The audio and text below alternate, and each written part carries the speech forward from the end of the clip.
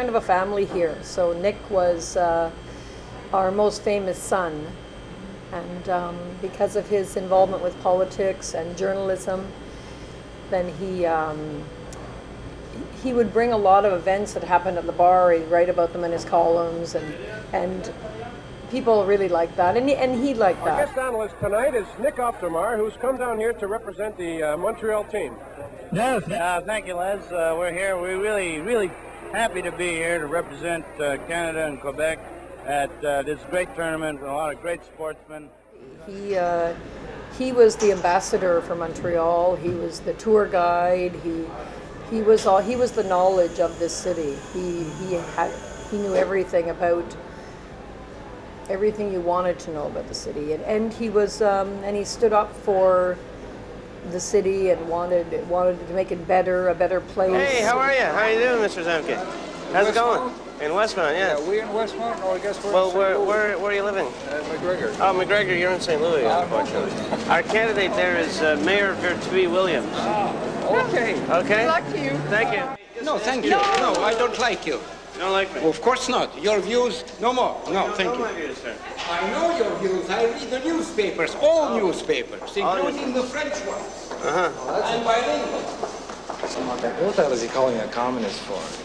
I say, I get all fired up. He said, I'm not doing my job. Good evening. Hi, would you like to speak to Nick Auf der Maur, candidate from Westmount? Amazingly, the Gazette in 1965, 6, whatever year it was, had very few people who spoke French. And Nick spoke French, and he was a lefty, and he hung around with people who, attended demonstrations, and he would say to the Gazette guys, hey, there's going to be a big demonstration tomorrow night, and they're really gearing up for it, and they've got the unions and this and that, and the guys at the Gazette would say, how do you know? And he'd say, well, I know, just, trust me, I'll go cover it, but you should have a photographer and this and that, and then it would turn out the way he said. He was very much engagé. He was very much involved in the politics and life of the time, in every possible way. And the thing about Nick, though, there was not a mean bone in his body.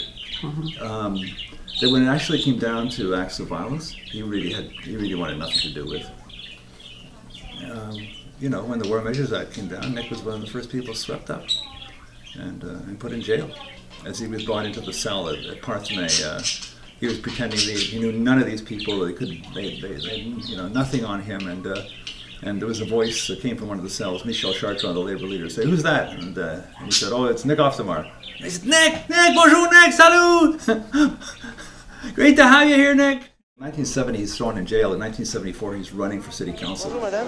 Bonjour. Mais ça s'appelle l'Alliance démocrate. Moi, je suis un conseiller municipal du RCM. He was running, convinced there was no possibility of winning, because if he won, he would have to leave his job at the CBC and take a huge cut in salary. And much to his great consternation, he won his election in 1974, elected this city council under the Montreal Citizens Movement banner. And it was a great thing for the city, but a very, very bad thing for Nick. He actually took a huge salary cut. We don't want to be isolated from the majority of this province, because we feel very compatible and very happy with the majority of this province. And we want to work with the majority in this province. And we don't want to let any political party force us into isolation for their political gain. Every city has its characters. I think he was a raconteur. He loved the story. If he was discussing, he would sometimes talk over what he was going to write when he had the column, and he'd say, I think you're writing about this, but it's boring, or that's boring. Do you know anything interesting about this? Nah, that's boring. And he had kind of a sense of what was interesting. And I'm an English Canadian, and I live in Montreal. And this is like where I was born, and I feel threatened. Now, do I have a legitimate, yes, fear of being threatened because of my language? You can't put it up on signs or something. That. I feel a large part of threat. And the other thing is that the nationalist argument is, oh well, in North America, you're 250 million and you're not threatened. But when nationalists tell me your language is not threatened, at least in North American terms. That's where say, well, you can move to Toronto. That's the same sort of thing of me telling you, well, you can move to France. When you saw Nick, gave you a big smile. Really, if he liked you, you got even if he didn't like you, I think, I don't know, you got this big smile. And you know, you always felt good. You always seeing him. He would sit with the old Montreal Star, not the old Montreal Gazette, and he would find a column that he wanted to read, and then he would fold it like this, and like that. And he'd read it, and then he'd go like this, and and he would study the whole paper, and Read every bit of it. And he remembered an awful lot of it, and he used it in his columns. He used it in whatever speeches he could make. You know, he would make speeches in bar. He would make speeches in his political life. He would, you know, he wanted to talk to people. He wanted to listen to people. He would listen. You know, he would listen. It was very fascinating. I have to start worrying about making a living now. And journalism is the thing I know how to do best. I'm so glad. It's a win, I think, for Quebec. Well, we didn't really win this. Well, you won in your riding, which I think is most important. No, actually I didn't. Well, almost. I think you've done a great job, sir. Very nice video. You're rather cute yourself. Yeah, he used to say that he thought his name was on the bathroom walls of newspapers all over the world for a good time in Montreal called Nick. And, you know, we'd come here to Winnie's and there'd be some guy from the New York Times and some guy from the Helsinkian and some guy from California, and they would all be looking up Nick. And a lot of that started because during the Olympics, he wrote a book called The $1 Billion Game. The mayor has this, he has this feeling of he likes grandeur and prestige, and the mayor wants somebody who can build pyramids. He doesn't want people who can build anything mundane or ordinary, and so he has his pyramid builder, Roger Tiber. Nick called himself the Red Adair of the Olympic movement, that wherever the flame sort of would burst out, he would be the first one in to quench it. At one point, the Los Angeles City Council was debating whether they should hold the games or not, and they flew Nick in, and he basically laid out not that they should not have the games, but the conditions they should set. And I think he saved Los Angeles billions of dollars as a result. And he went on the hotline shows, and he was the flavor of the moment there, and he had an impact. And it was interesting to see him have an impact above and beyond Montreal. I mean, there's a lot of talk of corruption in City Hall now, but those days we're talking about construction companies that got million-dollar contracts, and Nick was one of the first people to put his finger on them and to document them and to put them in a book. Of course, the interesting thing was the wider stage was there for him. He ran for the Conservative Party. He was a friend of Brian Mulroney's. He ran for the Conservative Party. And Mulroney, regretted very much that he didn't win. But I think in the end, Mulroney didn't want him in the government. I think it was very clear that the last thing that Brian Mulroney wanted was Nick Auf der Maur biting him in the rear end. No, all I'm promising is that I would go to Quebec City and do my best to be an effective, good opposition critic, somebody who would put it under scrutiny. I'm not promising to deliver. I can't promise to deliver anything except my effort. Nick wanted to really, I think, replicate his parents' marriage, which is his parents couldn't live together, but they stayed married for their entire lives. I think Nick wanted to stay married his entire life to Linda. They had a daughter. When she said she wanted a bass guitar, he started asking around, where do I get a bass guitar? I didn't even know what he asked me for some reason. I didn't even know what a bass guitar was. I mean, there's an enormous charm in what we're talking about here. I mean, he had conceded, that cigarettes gave him the cancer that killed him. He refused to concede what his surgeon told him, that the cigarettes triggered the cancer. It was the alcohol that spread it, and he just couldn't accept that. Even after he was diagnosed and was cleared of the cancer, he was able to stop smoking, but he wasn't able to stop those lovely lunches. And so that lifestyle will kill you if you keep it up as ferociously and as relentlessly as he did. Mm-hmm. But I think he said, I'd rather live life to the full and have it maybe a bit shorter than live it a bit longer or much longer and maybe not have as much fun. Who is to say? How dare I make any kind of a judgment? Or, it's very, very tough stuff. I mean, we did make a judgment because we miss him. Are the two solitudes moving further apart again, closer together? What's happening now, Nick? No, I don't think that we're more divisive than we ever have been. I think that whether the social contract is there or not, I think we're moving closer to it. There is a recognition.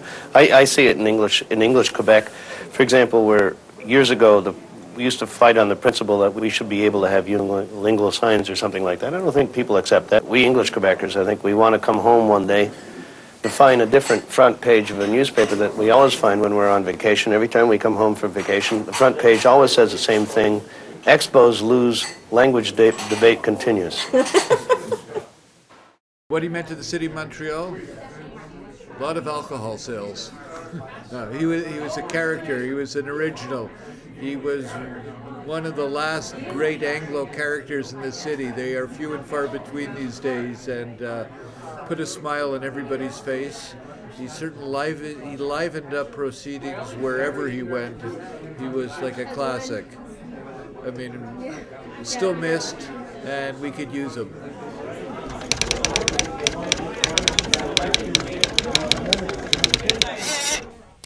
En terminant, c'est avec tristesse que bien des Montréalais ont appris ce matin la mort du journaliste et politicien Nick Auf der Maur. Monsieur Auf der Maur, qui n'avait que 55 ans, faisait partie du paysage culturel et politique montréalais depuis plus de 25 ans.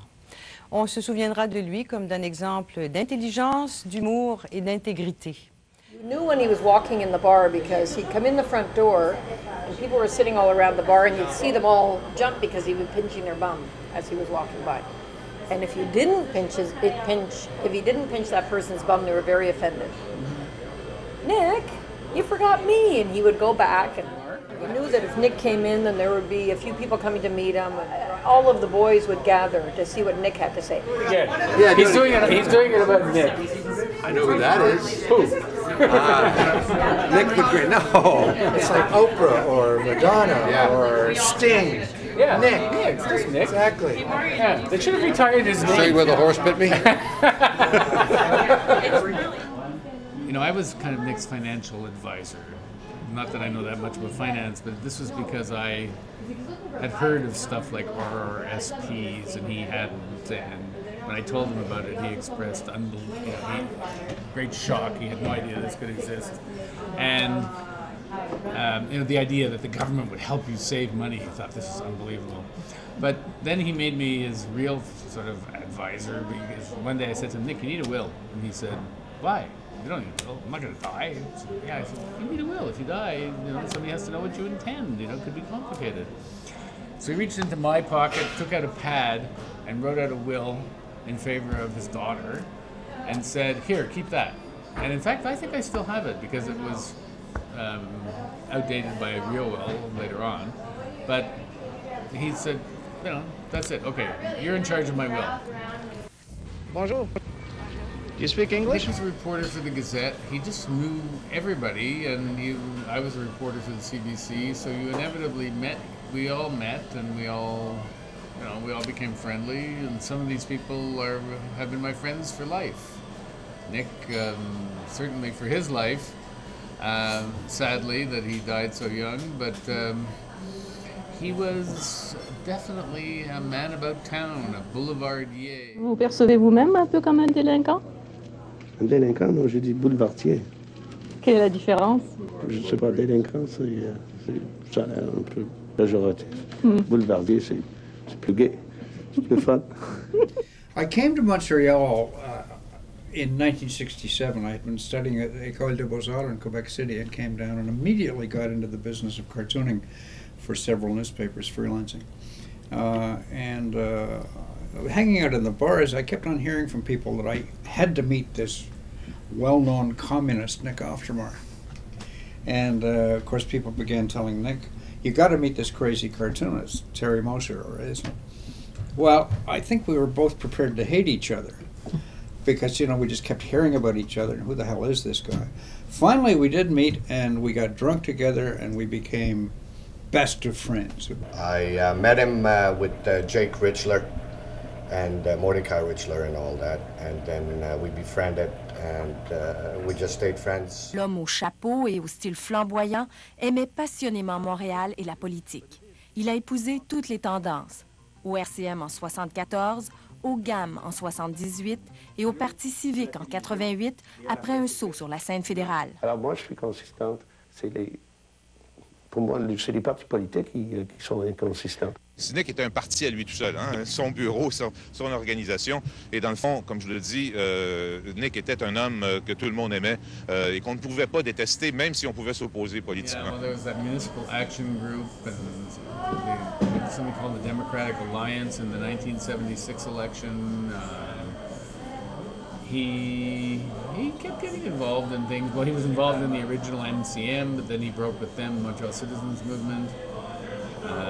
He only ran for City Hall on a whim to start with, and it turned out the people who were in these seats had been in them for so long that they forgot that the election actually could involve somebody else running and winning, and that's what he did. So he took a seat, which ended up being downtown, and he liked all the intrigue. Je suis indiscipliné, mais j'aimerais animer un débat.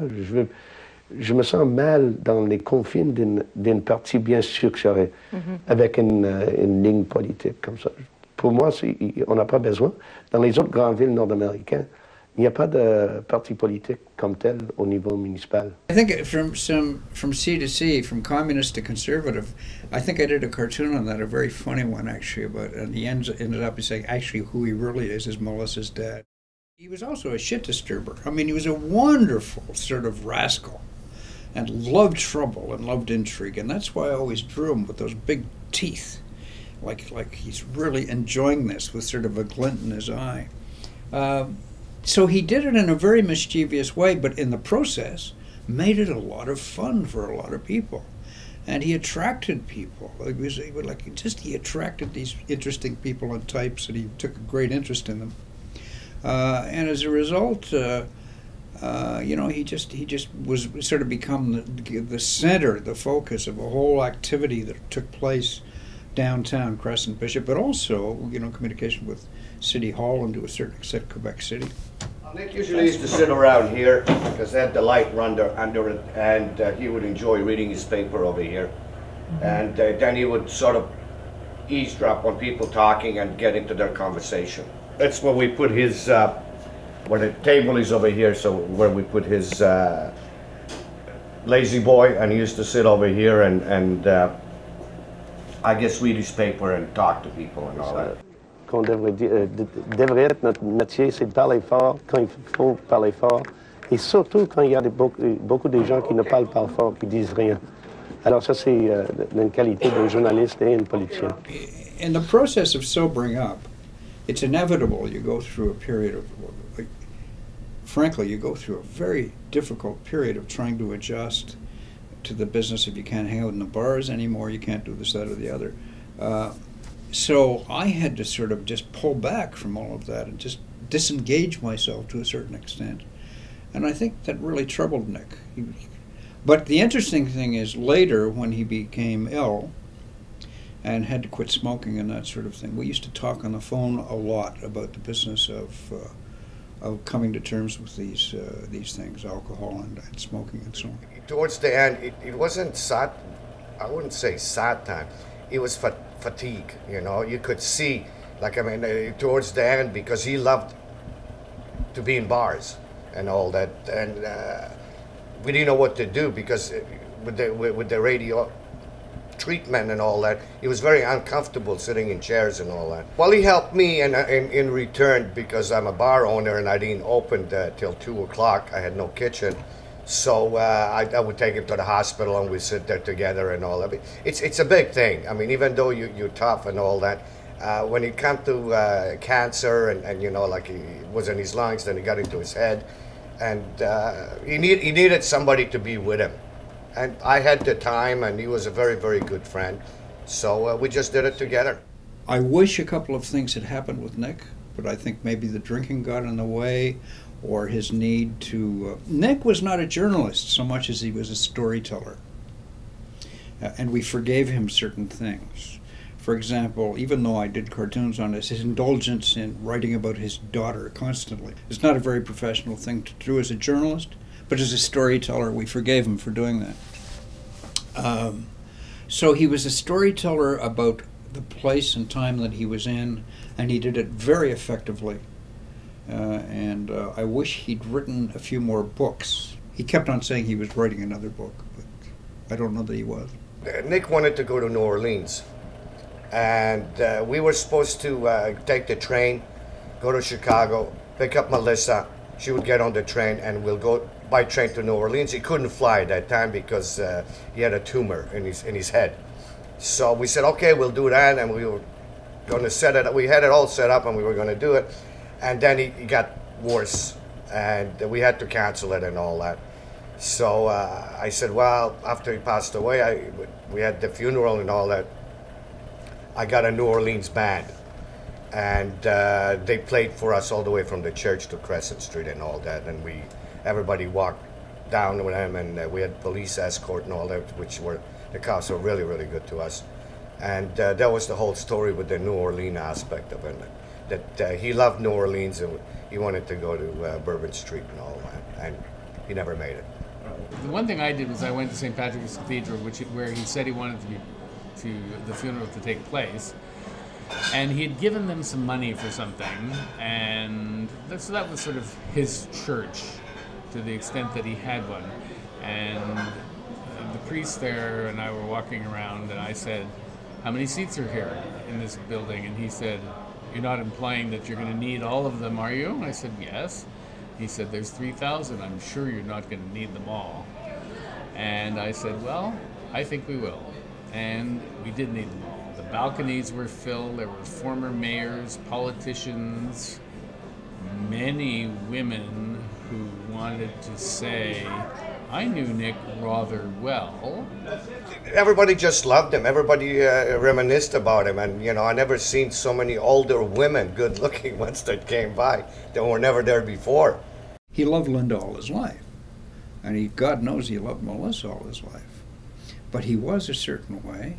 And I don't know that people can live with people like that. So in some particular cases, if you're not predictable, you create your own way of doing things. Ma mère, elle était toujours en faveur de tout ce qui est paysan, pauvre et catholique. Elle m'a enseigné qu'il faut être du côté des moins forts. Puis ça, c'est une valeur simple que j'ai appris d'elle. This explains a lot about Nick. He resented Mickey Mouse. He didn't like Mickey Mouse. He thought Mickey Mouse got too much attention. Why didn't Donald Duck get the attention that Mickey Mouse did? I mean, he would go on about this. This was important to him. He would go on and on. So he began collecting Donald Ducks. Donald Duck became a hero to Nick. He began collecting clay figures. People would bring back Donald Ducks they found for him in Hong Kong and all over the world. And he had this phenomenal collection of Donald Duck ties. And I got to admit, I've got a wonderful tie at home, a yellow tie that's filled with little Donald Ducks. And every once in a while, when there's some sort of remembrance about Nick, I wear that tie. La majorité des Canadiens français étaient très maltraités, et puis étaient très... leurs revendications, pour moi, étaient très justes. Alors, j'ai les appuyés. Alors, plus tard, les tables ont tourné, puis je vois les revendications de la minorité anglaise sont justes, je les appuie. Pour moi, je n'ai rien changé. Je suis en faveur de la justice. Now, by that time, he had turned. Nick always said, I used to support the French in their struggle against the English, and now I support the English in their struggle against the French, because I'm in favor of the underdog. And it's just that the underdogs have changed in Quebec. So he was very passionate about all these notions and what should be done. Un jour, j'aimerais exercer un peu de pouvoir, juste pour voir comment c'est, pour voir si vraiment ça compte. It's not that you're a student or a scholar. It's because you are a Montrealer. You view what Montrealers view, you do what Montrealers do, and when Montreal's watching, so are you. Right there in that alley, he was peeing in the alley at 3 in the morning. He got a ticket for, I don't know, public, whatever that would be, and he was going to fight it. But then his mother heard about it and said, Nick, don't do that. You're going to embarrass the family. So he'd cooked this up with some lawyer friend, and he had to call the lawyer and say, well, I can't go ahead with this case. And the lawyer said, well, why? He said, well, my mother won't let me. Nick was 50 at the time.